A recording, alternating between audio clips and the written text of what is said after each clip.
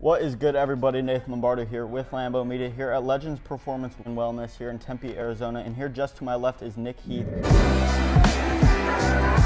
for the Kansas City Royals outfielder.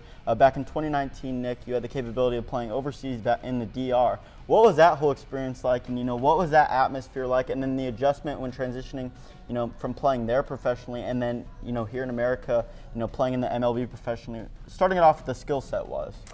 Man, that's a tough question. I went down there kind of on a limb. My team told me they wanted me to go down there and see some competition. Right. That was going to be the closest thing I got to big league ball without necessarily being in the big league. So I went down there, man, had a really, really good time. Yeah. Kind of showed out a little bit and got the opportunity, to meet a lot of fans, to kind of, visit another country and see what, they were about down there. So, man, that was a really, really fun experience.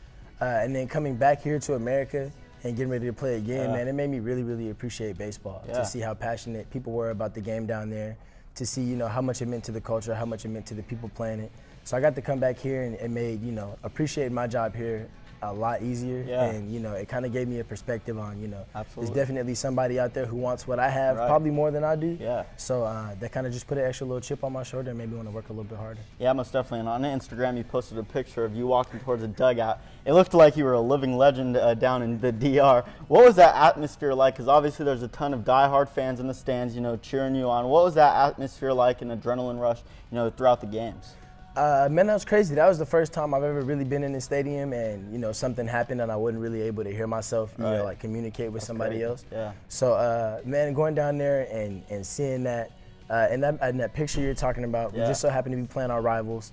And it was kind of getting close to us going to the playoffs, and it was a walk-off walk. So you're seeing me throw my helmet back.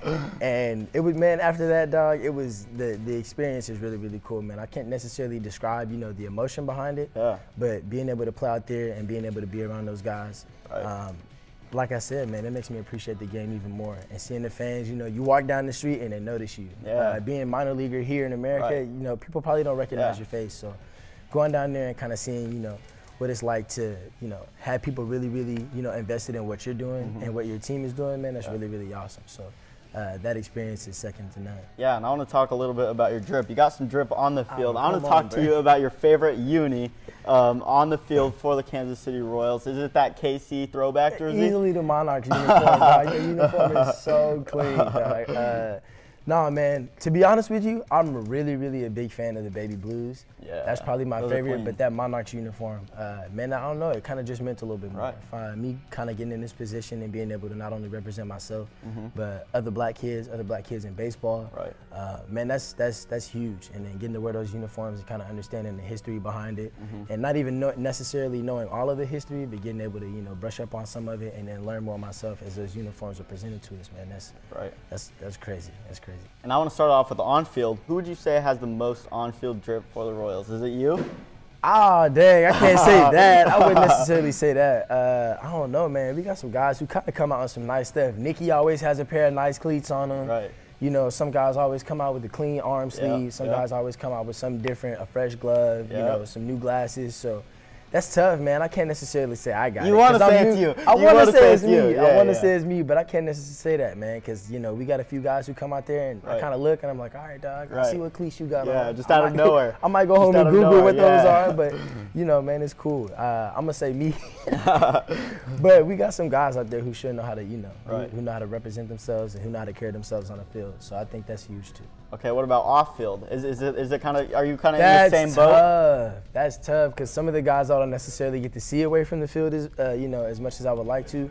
But man, I'm real retro stuff. I'm real like big T-shirt, short shorts, like Boys in the Hood T-shirts, some 93 Bulls, stuff like that. So I'm wearing stuff way back when, and stuff that was in my parents' closet. I'm like, okay, cool, this might fit. Or let me see if I can find this shirt online. So man, I'm real big into like throwback stuff. As you can see, I'm wearing a bucket hat. Like, I always got something different going on. Whatever I can try to pull off, I'm gonna try to pull it off. Right, and I asked Scott this a little bit earlier here at Legends Performance and Wellness here in Tempe. Make sure you guys check him out if you haven't already.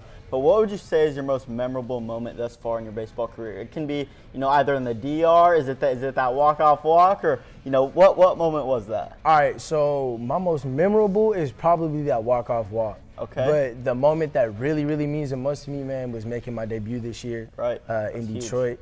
that was awesome. Obviously, we didn't have a ton of fans, or we didn't have any fans really. Yeah. So that was cool, man. Just to go out there and walk out and be like, "Yo, Miggy's right over here in the other dugout." Crazy.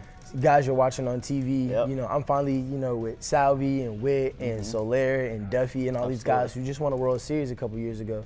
So getting the opportunity to go out there and be on the same field as him, man, it kind of is really, really eye-opening. You know what I mean? To let you know that you're kind of finally on that stage, that you got the ability to do what it takes to go out here and play every day, regardless of whether you think you do or not. And man, that's big. So my most memorable moment is definitely down in the DR. But the one that means the most to me, the one that I'm most passionate about, is making my debut this year. Yeah, absolutely, Nick. That's awesome. Well, congrats on all of those accolades. And to wrap it up, I started something new with Lambo Media somewhat recently, where I do in some of my interviews, have my interviewee nominate someone else to do an interview with me. So, you know, Nick, who's that guy? Let me see. You really gonna like Taylor Hearn. Okay. Pitcher for the Rangers. All That's right. my man. He's funny. He's real cool, laid back.